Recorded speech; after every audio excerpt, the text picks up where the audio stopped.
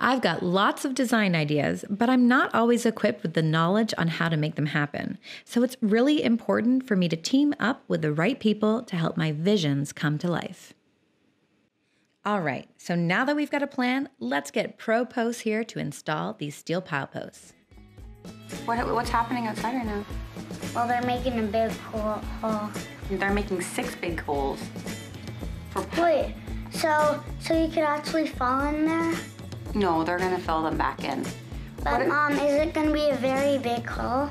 Well, did you see the hole that they had the steel post in? See, there's like a long post sticking out of the ground? Yeah. And then that hole, and then they filled it back in with the rock and the dirt.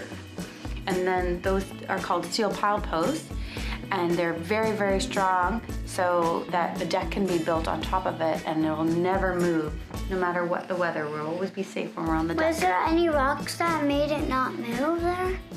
They had to dig out a few big rocks, I think. I saw some big rocks that they dug out. Whoa. Did they find any animals?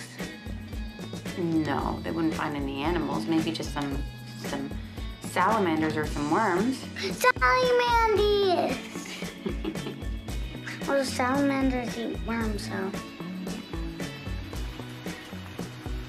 Bill from Pro Post Foundation is here, and I had 6 of these steel pile posts put into my backyard yesterday. And now when you look back at my backyard, it doesn't really look like it was disturbed. These are called helical piers. Yes. Screw piles is another name Yeah. for them. That post will carry about 7,000 pounds.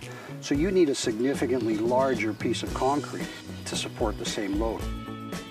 Nothing pleases me more than speed and efficiency. These helical pile posts were a solid decision.